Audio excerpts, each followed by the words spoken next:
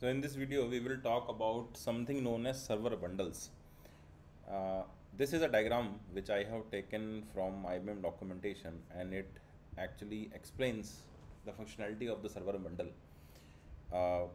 If you see in simple language, we can say that server bundles are the logical grouping of different pods, and these pods are intended to do a certain type of job for us. So this is exactly equivalent to what you used to have as clusters in Maximo 7.6. As we know, in Maximo we have multiple different kind of workloads. So for example, we have workload for UI, we have workload for MIA, we have workload for report, which we say BROS, and then we will have workload of cron. And we have seen many times when we have production environment, we cluster our environment because we want to segregate the workload, not only for high availability but also to improve the performance of the system. And if you do not have the complex system, if you do not have too much workload, then you can also have a single JVM and you can run all the Maximo load, all kind of Maximo loads and all kind of Maximo jobs into that single JVM. So this is the exact concept which we have here in mass, but in form of server bundles. So as you can see, every server bundle provides a route, like we have in our Maximo 7.6, where we used to have web server and then we used to map the web server to a cluster. Here you have a route created whenever you are going to configure server bundle, and for that server bundle, this particular URL is, route is basically going to give you a URL, and that URL you can access to have a specific kind of workload running. So if there are multiple server bundles which are available. There are total 6 server bundles which are there. So if the server bundle type is all, then this will run all kind of workloads, and there will be no segregation. So this is equivalent to how we have single JVM environment, where we are having one single JVM and all our UI, MIA jobs, mobile, as well as cron and report, everything is running onto the single JVM. But if you see, if you want to segregate it, you want to create one UI cluster, then for that particular UI cluster you have a UI server bundle. Then there is another server bundle which is MIA. This is for MIF processing for your web services and all other MIF components. Then if you want to use BERT, report only server, BROS configuration, then you will have one server bundle for report. And then if you want to run your cron segregated crons, and you have multiple crons, multiple escalations, and you want to run it on a separate pods to ensure that performance remains optimal, you can configure a server bundle cron.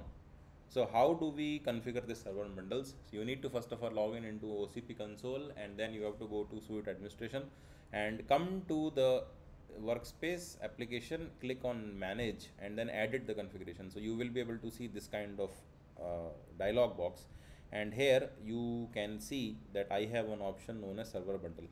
So here I have actually already set up the server bundle in this environment. So you can actually see that there are all the server bundles available, but if they are not set up, then you may be able to see that this particular checkbox, system managed, is checked, this radio button is enabled.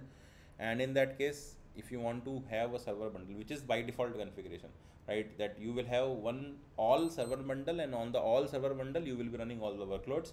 But if you want to segregate them, then you have to uncheck it, and then you can add what are the different server bundles you have. So you can give any name.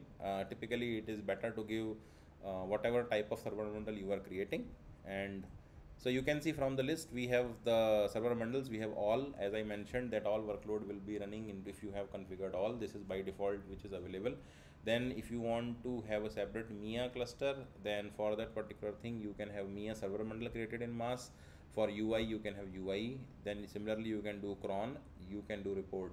Then if you are not using Kafka, and if you are using JMS, then in that particular case you can also have a standalone JMS server bundle, which is also possible to configure. Now below you might be able to see these are some of the options which says default, synchronization and mobile. So if you are going to click, you can see that there are only one option available, which is right now selected as UI. So either by default it will be set to all or it is set to UI. So this is something which we cannot change. This is something which is already predefined by Maximo Application Suite. So by default you will have UI server bundle, which is very correct, where all the users will be logging in and then they will be accessing the UI.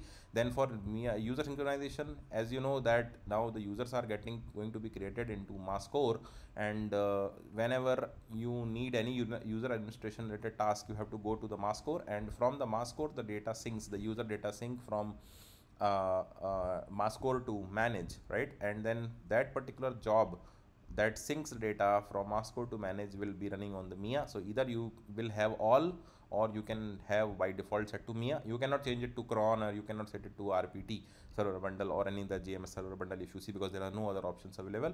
And similarly, if you have Maximo Mobile, in the case of Maximo Mobile, you can always either put it on the all, or it will always be redirected to the UI. You cannot just like that make the change. Okay, next thing that we want to also see is the pod count. So you can see right now I have different server bundles, right? I have UI, MIA, report, cron, and standalone GMS, and then I have right now one pod for each of it. But as you know, in our 7.6, as we have seen many times, you have a complex clustering where you have more than one JVM serving a specific workload. If you have that kind of requirement, then obviously that particular requirement can be achieved by increasing the pod count. For example, if I just come here and start clicking on plus, you can see that the number of the pod which is there for the UI is changing. So now what I have to do is, after I do this, I need to basically apply the changes. I need to go on the top and apply changes, and once I do, there will be 4 pod which OCP will spin for me, and then I will have 4 pods serving the workload. Similarly, if you want to increase any other pod count, you can always do from here.